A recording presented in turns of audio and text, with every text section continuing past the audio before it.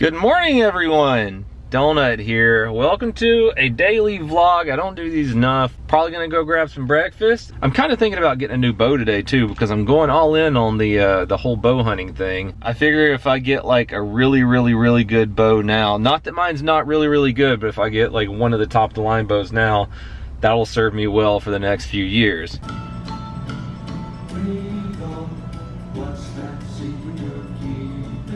Little bunker update for you guys. I haven't seen him since yesterday morning. There he is, right there. Look. See? He's fat and happy. The camera won't focus. Focus. Focus. Camera won't focus. Focus, you hoe. Oh, it focuses as he's going in there. But you see him. He's okay. He's alive and well. Matt. So there's your bunker update for the day.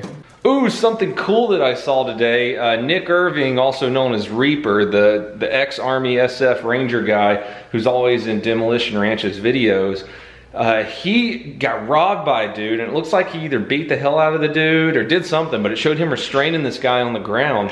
And so I'm trying to get in contact with Nick to tell me the story about the robbery for a video for the main channel, so I'm hoping he'll hit me up. It's hard doing these vlogs because when I don't really have anything going on, I feel like it's boring as hell, but maybe I should just do daily vlogs anyways, even if they're boring. I think I could always find something interesting to talk about though. Squirt's feeling better at least. He's feeling better. You got your ass kicked, but at least you're doing okay now. See, look, he wants to go outside and get his ass kicked some more. Jeeves pissed on a mattress last night like a butthole. I don't know what his problem is. We take him out 10 times a day. You don't get any pets. You get pokes, you little butthole. This is pretty cool. I've never seen anything like this. Look, it's like a ratcheting strap, and it comes with all these gymnastic rings and monkey bars and stuff, and you hang between 2 trees and just play on it. They got the slack net for it. You know, I would get this for John, but I don't have any trees in my yard. I had one, but a drunk driver ran it over. This is something I've never tried. They have freeze-dried, pre-cooked meals here, and I've never even heard of that. Chili mac with beef, chicken fajita bowl, beef stew, breakfast skillet, hash browns, and scrambled eggs made with pork sausage, patty, peppers, and onions. So I guess you add water. It's dehydrated. I kind of want to buy some of these just to try it. Ooh, I don't know how good biscuits and gravy would be, though. Which one should we try, John? This. Beef stroganoff? This. Well, they're like $9 a piece. Let's just get and like... this. Let's get 2 of them. Okay, so beef stew. And chili mac and beef. Alright, I'm down. Let's try it. Did I ever tell you that I owned a paintball field? Yeah. I owned the biggest paintball field in North Alabama. It really hasn't changed much since back then. We got the Tippmann 98s right here. That's what we used to rent at our field. God, they still make these? This looks like the Phantom. You guys remember the Phantoms? I just said, John, that Jeep over there is the color of baby poop. But it literally says poop on the back of it. I think they know what they're going for. Very nice, John. No lie, Publix has really good sushi. We gotta get dinner because we don't have anything at home. John, you're gonna get a red snapper for dinner? Yeah. We should buy one just to like cut it up and eat it. I would put the sushi up that I got and eat a red snapper? Cook that, like do you know how to prepare a red snapper? No, but yeah, I don't either. Cut off the head, cut off the tail. Yeah? Is that how you prepare red snapper? Is that how you prepare red snapper though? I don't. You're the smart one. Be exactly you're the smart one in the family, bro. Oh, good morning, everyone. Another day, another dollar. I couldn't really make a daily vlog yesterday, man. There's just nothing very interesting that happened about yesterday, and I didn't have time to get my bow. So I wanted that to be in the same vlog. So I'm probably gonna go get my bow today because Barefoot Archery opens at 10 a.m. Right now I'm waiting for my favorite brekkie place to open, and I figured I could talk about the YouTube game a little bit. I was thinking about it on the way over here. I never talk about YouTube or like give any tips or anything for people out there who are wanting to get into the YouTube game, and I get tons of emails about it all the time. I think one of my biggest tips for YouTube is you don't really have to reinvent the wheel, but at the same time, don't be an unoriginal person. There's a happy middle ground there, I believe. Like, don't take other people's videos and copy them. I don't want to sound like I'm saying copy other people. Like, I do police breakdowns on the main channel. Active Self-Protection has been doing shooting breakdowns for years. I just put my style into them. Add a little bit more to it, if that makes any sense. Also, one of the biggest things is don't give up. When I did my first shooting breakdown, I was broke as hell. I was living in my mother's basement. I've told this story on stream before. I need to just start telling these stories so, you know, they'll be there on YouTube for people to find instead of me repeating myself a million times. I was policing at the time, and my mom and my stepfather were moving to Anderson to live on Lake Hartwell in a nice lake house, and it had a basement in it, like a basement apartment, and they were like, hey, you want to quit policing and do YouTube full time? And I said, yeah, sure, and live on a lake? That sounds awesome. So yeah, I was living in my mom's basement when I was trying to get YouTube up off the ground, and it was super hard, man. I remember not having any money. YouTube was paying me like $200 a month, and I was like, why am I even trying to do this anymore? Why am I even trying? But I just kept pushing, and I kept grinding, and I kept putting out more and more content and trying to better myself. And like, as you can see, it's worked out, and it's working out because I keep pushing. Just keep content, just keep content. I still have 7 minutes for brekkie. I guess that's all for right now. I really want to do this interview with Nick Irving about him being robbed yesterday, but he hasn't contacted me back yet. I really want to get that done before this weekend. Oh yeah, this weekend.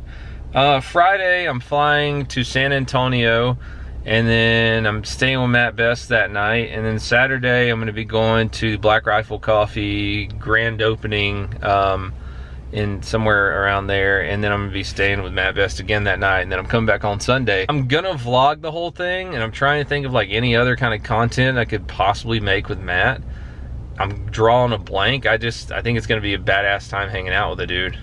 If you haven't read his book, Thank You for My Service, it's really good. I highly suggest you pick it up. There's a lot of gallows humor in there, which I really appreciate. You guys know I'm all about some really dark humor. Let me know in the comments below if there's any content you can think of that Best and I can knock out together.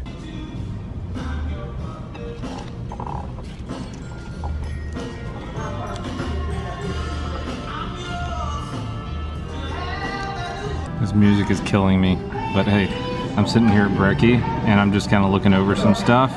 I didn't realize the title for Matt's new video was 50 Beowulf versus 458 SOCOM, Area 51 Here We Come.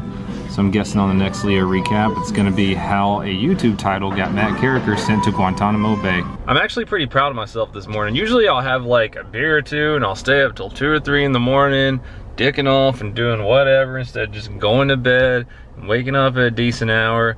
But last night I went to bed at midnight, probably because I'm pretty thrashed from the MMA and BJJ I've been doing the past few days. I'm sore from that and weird places on my body. Like I'm sore in between the webbing of my thumb. Oh, guess who's eating plastic again? Do they seriously have to put not for human consumption on a can of gourmet style crickets? Just got done at Barefoot Archery. I'll show you my bow in a little bit. I don't have time to get it out right now. I was busy in there getting it set up with Mr. Jesse Smith, who owns the place. Awesome guy, really helped me. I gotta head over and meet Kaylee right now though, and then I'll show you guys my new bow. September 25th bunker update. He's alive and happy and healthy. Matt. Look at him. Look at how happy he is and well fed. Yeah, go eat some more of them white crickets in there. We got some crickets for him, but we had to like brush them with calcium powder. So there's a bunch of white crickets hopping around inside there. What are you doing? I'm making some bands. Is that the cool thing right now? Mm-hmm. That's pretty neat. At least you're like crafting and not just playing video games or something. What's the other cool thing you told me the boys are doing? They are getting scrunchies because of the Visco Girls. I memorized that by saying Disco Girls. Yeah. Ah. Oh my God. Who is it? Kid with a skateboard. John's talking about Visco Girls. He says that the little boys in his school are wearing scrunchies on their wrists because of Visco Girls. And the only reason I know what that is because Leon Lush just made a video about it. And the way that John described it, that his friend described it, I'm pretty sure this kid watched Leon Lush's video about it. You guys want to see my new bow? This is a Hoyt Carbon RX3. It weighs next to nothing. It is pretty badass, I have to say so myself. So I'm about to throw my Hogfather back on here, fine tune it a little bit more. We got it like in the rough range of where it needs to be when we were there, but I had to leave early so I can meet Kaylee. And I'm gonna throw this up. Jesse at Barefoot told me to just start off at 10 yards for right now and get a really good group with it. And so I guess we're gonna do that and see where we're at. By the way, Jesse, I left one of my good arrows there. Will you keep it safe for me until I come back? Thank you. I kind of figured out what I was doing wrong after the first two, because the next three, see, hit pretty much in the center. What I was doing, I wasn't paying much attention to the level that's on my sight, the thing with the little bubble in it. You know, the level. And the bow is catching on to these big luscious lips of mine, so I gotta do this when I shoot. I think the sight's pretty much centered in. I'm gonna go back to 20 yards and see what we can do. Well, apparently I shoot tighter groups from 20 than I do 10. That's good to know. I just had to go and mess with the optic. Now I'm shooting all willy wonky. Crap. All right, instructions again time. I readjusted it after I screwed it all up, and I'm still shooting a little low and to the right, but my groups from 10 yards are back to being decent. Now I just gotta figure out how to get them in the center again. Kaylee wants to shoot her bow. Hi, look. What? Some guy said... I said, yes. Okay, so some guy commented on one of my videos and said, oh, I'm gonna take advice from a guy that has a Hitler mustache. Obviously. That's the first time I've ever missed. Oh my god, cat piss ever beans. Oh my god. It's because you called me that. Because you are cat piss ever beans. Last group of the night from 10 yards, still trying to sight this in. It's getting better. I felt what I did with this little guy right there, though. I anticipated the shot and jerked down a little bit. It's better to jerk off.